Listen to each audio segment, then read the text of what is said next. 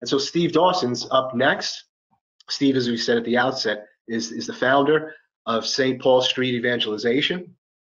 And we've had him on At Home with Jim and Joy a number of times. He's well known to the EWTN family.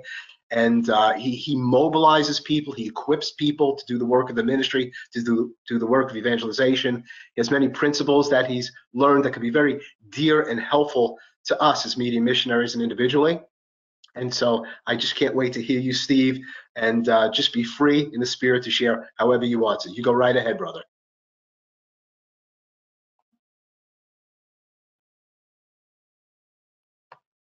Amen. What a powerful prayer. Thank you so much, Jim. And thank you, everybody, all you missionaries out there, from one missionary to you as missionaries of the eternal word. So excited to partner with EWTN. EWTN was so powerful in my own conversion. I had a very powerful conversion about 15 years ago. I went from a drug dealer and getting arrested. I don't know how many times I've been arrested, to be honest. But I was a bad guy, I was bad news, and to a powerful conversion. I remember I would, just a quick story, I was watching EWTN getting drunk before my conversion, and I said, this sounds right, and maybe should believe this. And then I drank another drink, and then eventually, though, I was converted, and EWTN was very powerful in that. Maybe that was too much information, but I do have to say that EWTN, I love being partnered with EWTN, been on so many of the different shows, from Life on the Rock to Jim and Joy and Church Universal, et cetera, et cetera. So you guys are doing the work on the ground, and I'm a street evangelist. I go out into the streets, but we also at St. Paul Street Evangelization, not only do we do the work of street evangelization, but we also train and equip ordinary Catholics to evangelize in their everyday life, and through online training, in-person training. We train deacons, we train seminarians all throughout the country. And I was praying, because I only have 5 minutes here now, really 4 minutes left. And so, as I'm sure most of you know, it's harder to give a really short talk on any subject than, I could easily give you a 2-hour talk. But asked me to speak for 5 minutes, and it's difficult. So I was asking the Lord, what do you want me to talk about this 5 minutes? And I got the word urgency. Okay, so I'm gonna give you a couple tips for evangelization, but first I just want to talk to you about urgency. In this time of Advent, going into Christmas, Jesus came to earth. We reflect on the fact that Jesus became man. The second person of the Holy Trinity became man for our salvation and the salvation of the whole world.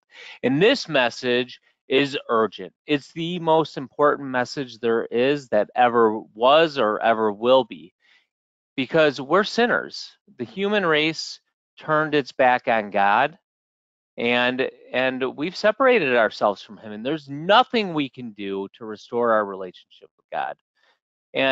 But God loves us. He didn't want to leave us separated from him eternally.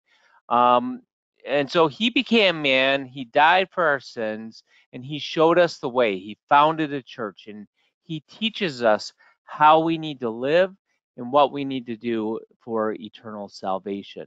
And that's what it's all about. The church exists to evangelize for the salvation of souls. So I think today in the church, a lot, we forget that this is all about the salvation of souls. It's easy to kind of, in the work of evangelization, to forget that main foundational point, that the work of evangelization, whether it be evangelizing our friends or family members or people in church, or even random people that we meet on the streets or in the grocery store, that God wants all men to be saved, and he wants to do it through the Catholic Church and through you in the Catholic Church. Okay, so all the great missionaries throughout the history had a zeal for souls, for the salvation of souls. They understood that that's why Jesus came, and we're to be part of that. And so if we want to be successful evangelists, that's always got to be we got to be developing that zeal for souls. And there's so many different ways to do this. Reflect on the Gospels, read the great missionary saints and their urgency in evangelization. But yes, this is key. This is what I think the Lord wanted me to say. And with the last minute that I have here, I just want to say, with this urgency, don't be afraid. Be not afraid to talk to people. Talk to people in your family. Do it with love. Do it with charity. We say we have a listen, befriend, invite, and proclaim model. Proclaim, invite. So it's real easy. Listen to people. Know that. Let them know that they're loved and that you care. Okay. Befriend. Start intentional friendships and be just be loving to them. Befriend them in love. Befriend people in love. Proclaim the gospel. Do this through your own personal testimony. You don't have to be preachy. You might just say to one of your, someone at church, or, well, not really at church, right? But a family member. Hey, can I tell you why I love going to church? Can I tell you why I love the Catholic faith? Or if you're at church, can I tell you why I love being a EWTN media missionary? Try to evangelize people by getting other evangelists.